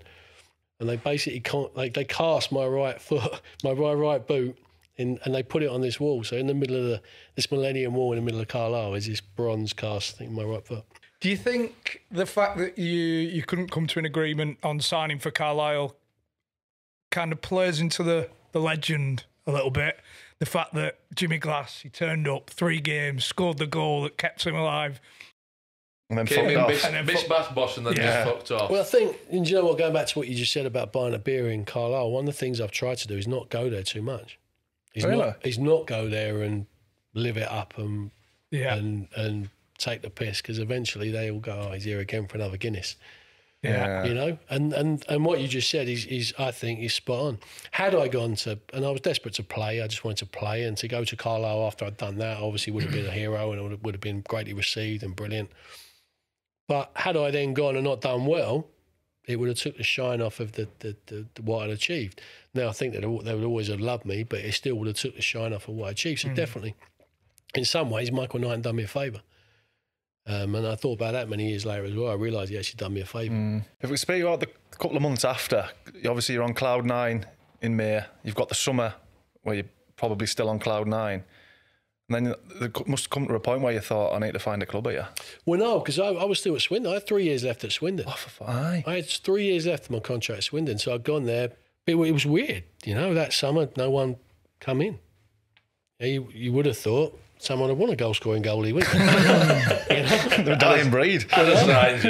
You know, you thought someone would have, but it just didn't. And but you've still got that security in your head that I've still got 3 years left on my contract. I'm not out of work. No, well, that's what you decide to do. And I'm like, okay, I'll roll my sleeves up and I'll get stuck in and try and win my place at Swindon. But like I say, that year for me, it just got worse and worse. You know, Jimmy Quinn the team was struggling. They're bottom of the league. Hence why before the end of that season, I tore up my contract and left. Because once Jimmy Quinn had then, you know, I played a few games, but then once he'd thrown me to the walls, I was out.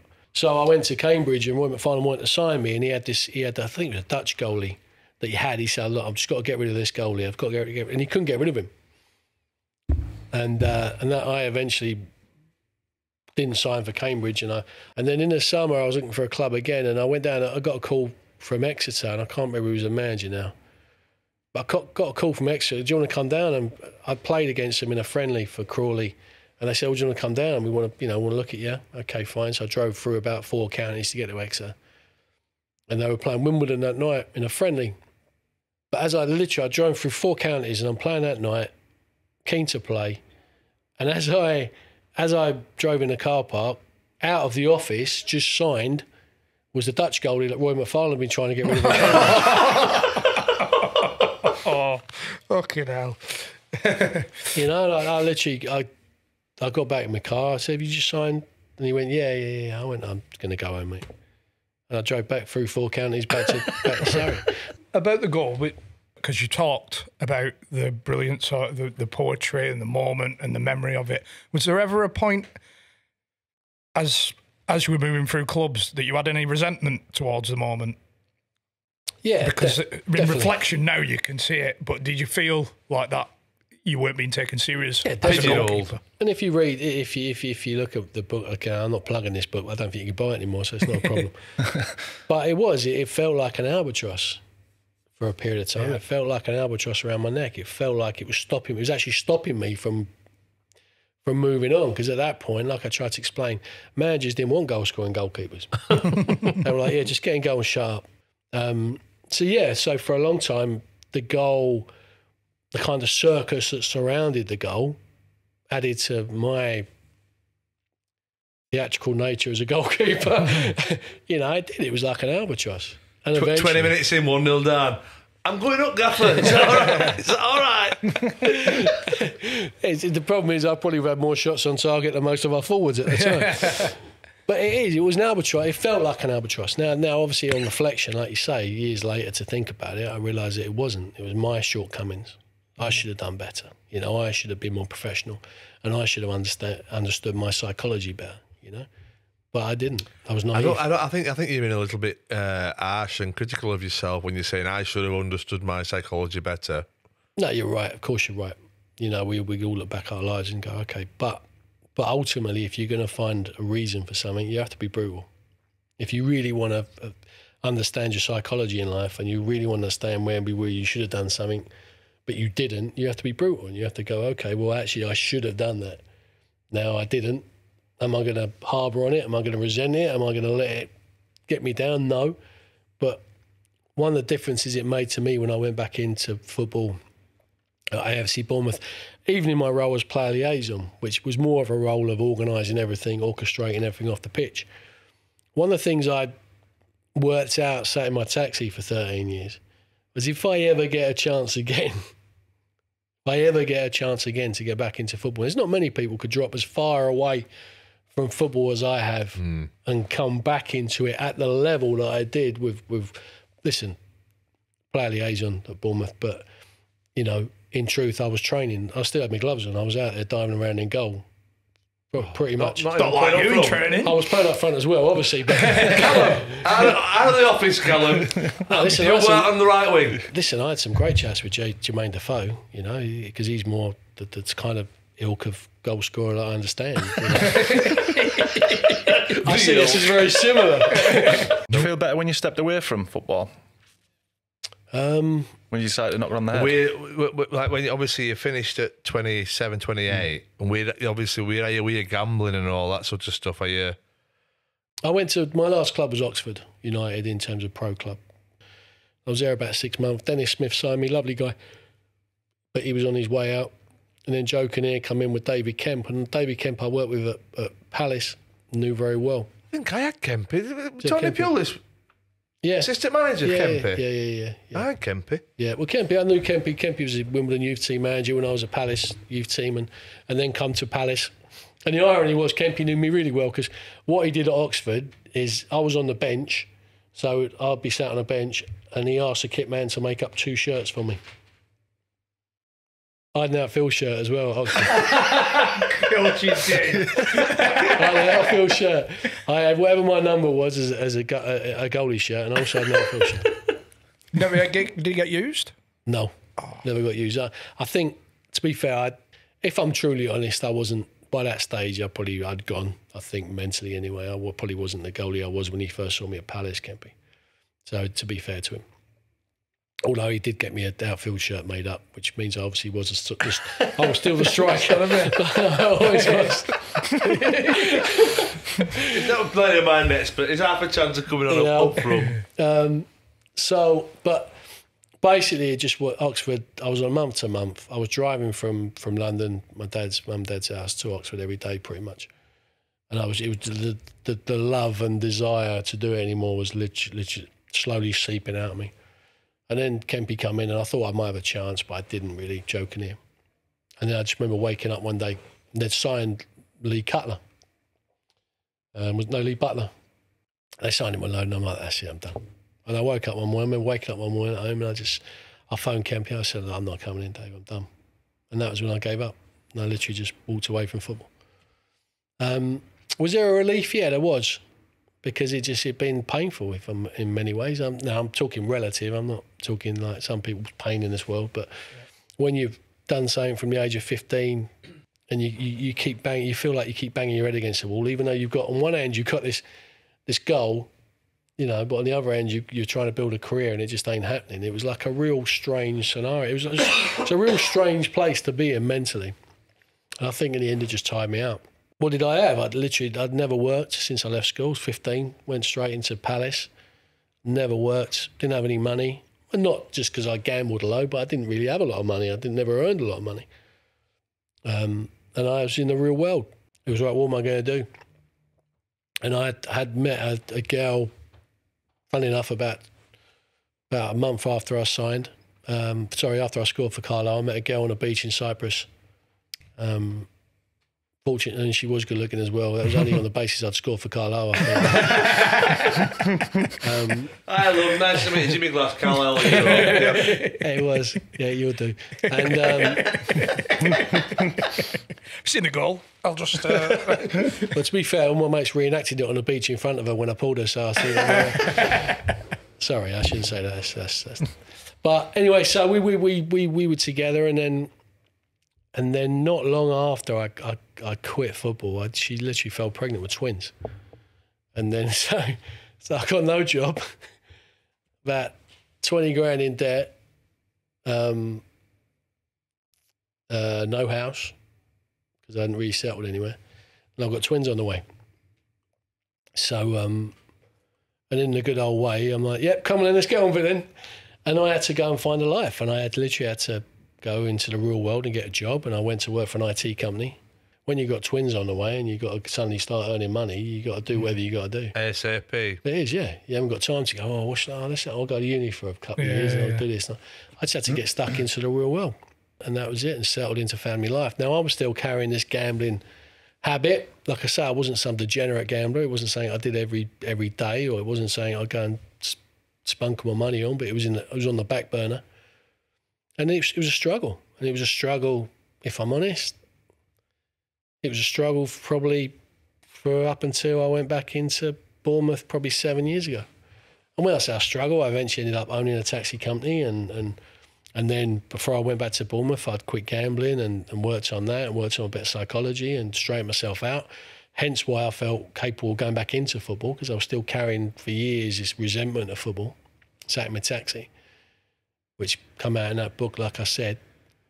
But I'd started to straighten myself out and clear my brain and start to look forward, and watching what Ed was doing at Bournemouth and wanting to be involved with that, and then found a niche in football that I could fulfil, which I thought I'd be really good at, play liaison, after making every mistake in football like you don't want to make, to be able to go in and help footballers, hopefully, not from a psychological point of view, because they have people for that, but a more an understanding point of view. Is that why you got the job? Mentor him.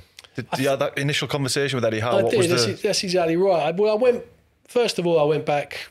Basically, I got invited back one day by a friend to go into the hospitality lounge and watch a Blackburn Rovers game the year they got promoted to the Premier League. So I've gone to the game, and I've got like jacket on and stuff, and I hadn't been back to Bournemouth for ages. Well, I'll tell you what happened first. I walked in, I've sat down, I'm in the hospitality, nice bit of dinner, wonderful. The guy on the microphone comes in, Dave Fitzgerald, his name was. Nice guy, Dave, actually. But he says, we got an ex-player in the room today. And I'm thinking, oh, no.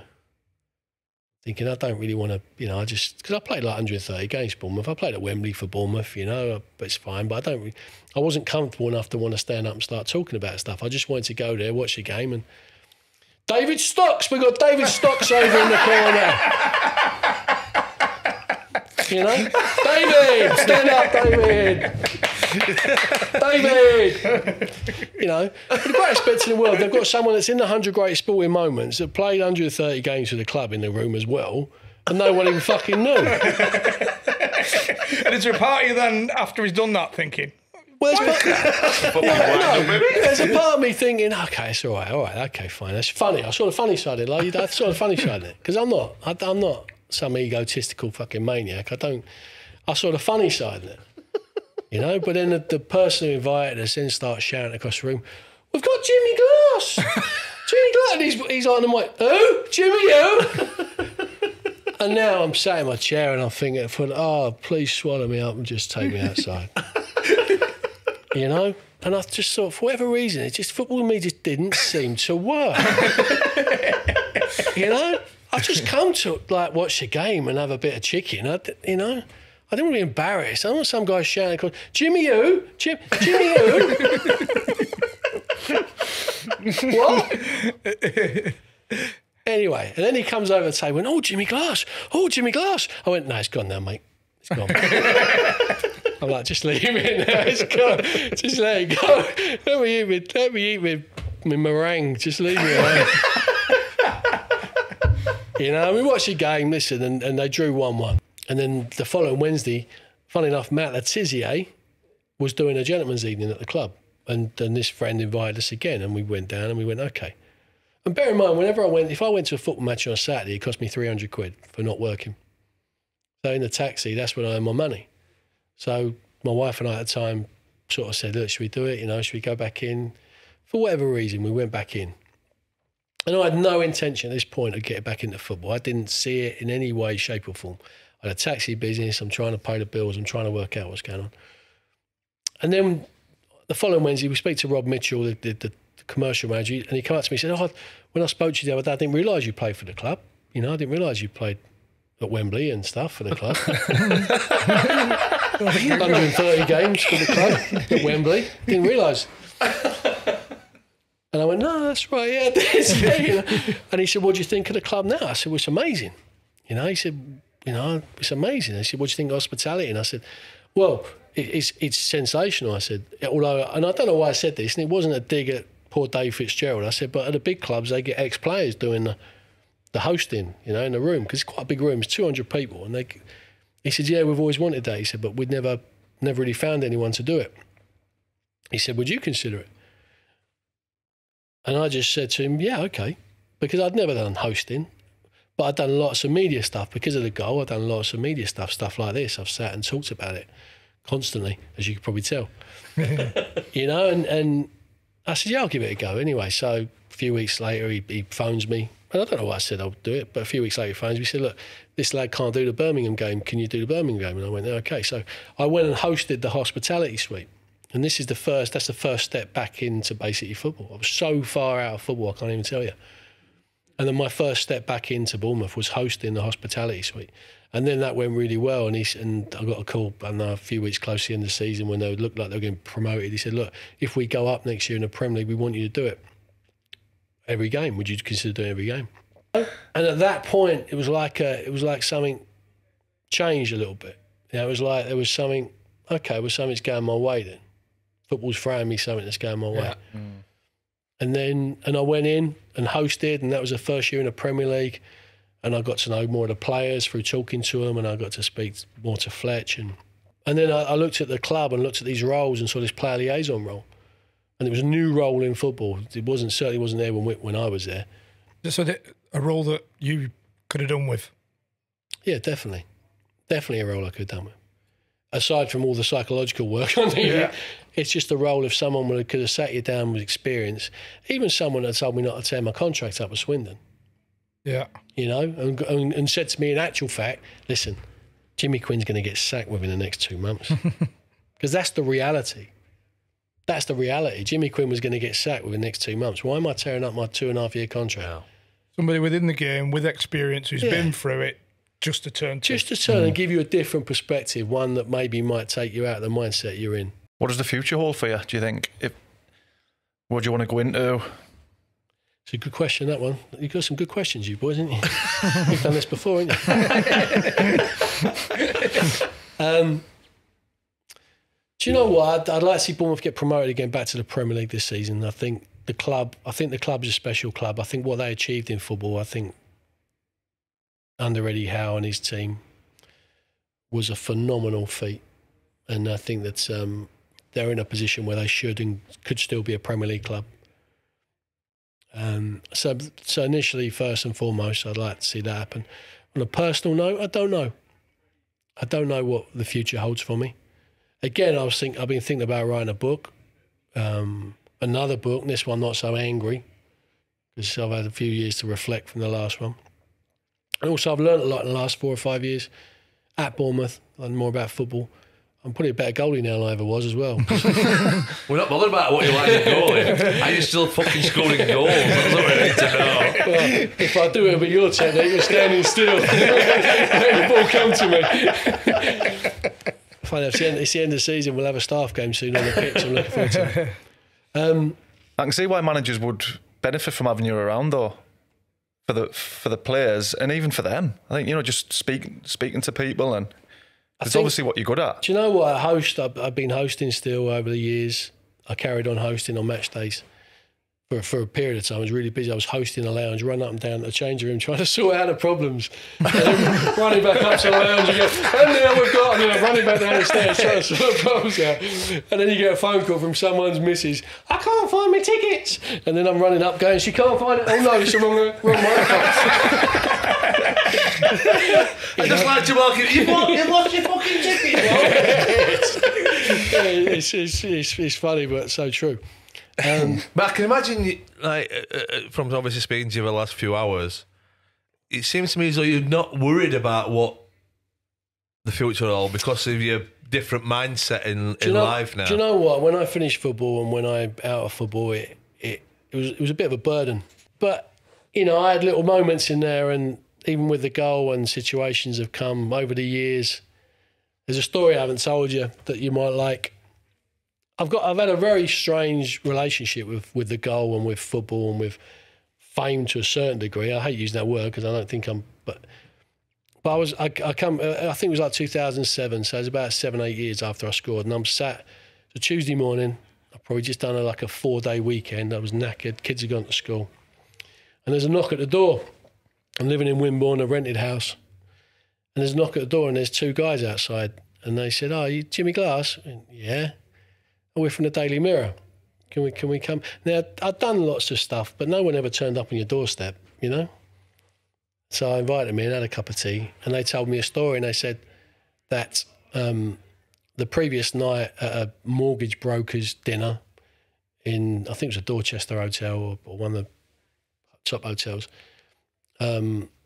Steve Ryder, the TV pundit who used to work for the BBC, at that point then worked for ITV, he was there as like an after-dinner speaker, got a bit pissed up. They couldn't find him. They eventually found him, and he sat down and started giving all the BBC's secrets away and all, you know, of his years at the BBC. I think they sacked him, so he was a bit bitter about it. You got pissed off. So he's talking, and at the time there was like some vote rigging scandals going on, like all the TV shows were vote rigging. They were taking the votes off the public and then just doing what they wanted with it. And it was like quite a big two-high at the time. And they went on to tell me that apparently Steve Ryder, who's giving all these secrets away about the BBC, he said that one of the biggest ones he ever saw, he said, was in 1999. So when Muhammad Ali won Sports Personality of the Century, I can't even say it, Sports Personality of the Century, when Jimmy Glass got more votes. No way. So I'm sat at the table, it's like 9 o'clock in the morning, I'm like, just done my 4-day shift in my taxi. And I've got two journalists telling me that actually I've got more votes than Muhammad Ali for Sports Personality of the Century.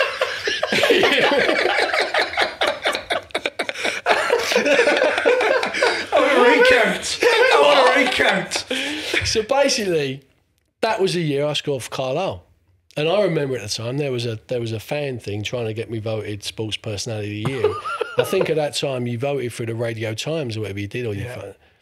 And I think, well, listen, whether Steve Ryder was just pissed at making it up, which I can't understand why Steve Ryder would put me together in a story with Muhammad Ali. I never fought him. I don't know what that was about. You know? It's an unbelievable story if he did, and he must have whatever he's drinking, I'll have a pint. And I'm sat there and I'm thinking, and this is like 7 or 8 years, I've now been driving a taxi for a few years. And I said I had them moments where I'm sat on a rank and listening to the World Cup and they mention me and I'm thinking, where's it all gone wrong? But this story, for whatever reason, this story for me, it just makes me chuckle. You know, it kind of sums up this whole thing. The goal was story, innit? The goal was an amazing thing, you know, and it was like a great thing. It's in 100 great sporting moments. I've loved it. I've enjoyed it. I've now found a place where I understand my career and I've enjoyed football again, Bournemouth and stuff. But I always just go back to this moment of these journalists telling me this story, and it just makes me laugh, you know. And I just think of all the things, you know, that in my life, you know, I actually won Sports Personality of the Century.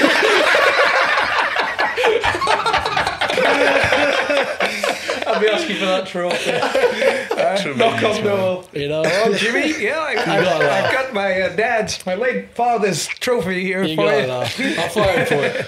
Who's that? It was Muhammad Ali's daughter. Oh, right, yeah. Sounded very masculine. I wouldn't. To be fair, she'd beat me up though. Wouldn't she? I would try and take the trophy off her. I'd try and get it off the maid or something. I wouldn't go off his. Anyway, listen. It's. I've been lucky.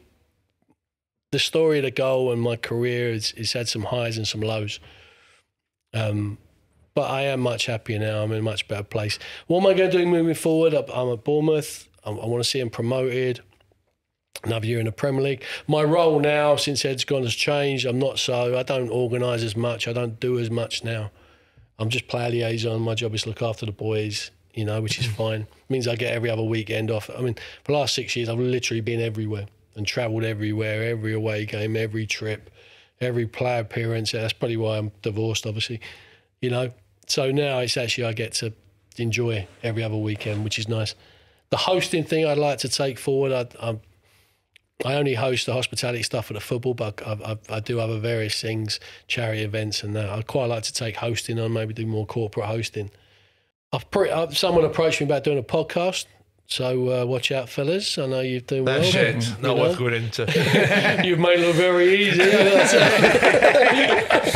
Because it's so good at it. So, but yeah, that's where I'm at. But you know what? Eventually, you know, my kids are 20 now. My twins are 20. They're doing their own thing. They're off. You know, actually, my son's on holiday today. My daughter's going on Friday. So I've got more time now to think about me and do things for me. So, but anyway, there you go. There's my story. Enjoyed that. Thank you very much, mate. Top man. Yeah, I really enjoyed that. Really enjoyed it. There we go, Jimmy Glass, sports personality of the century. I can't believe for such quality striker you only scored one goal, if I'm honest. No, cheers, mate. Cheers, mate. Top man, thank you. Brilliant. You're welcome. Go through me, them Morettis.